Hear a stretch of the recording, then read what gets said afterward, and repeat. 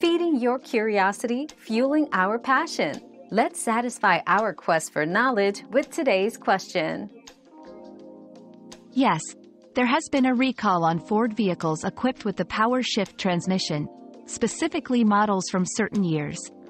Ford has addressed issues relating to the transmission's performance, offering software updates and warranty extensions for affected vehicles.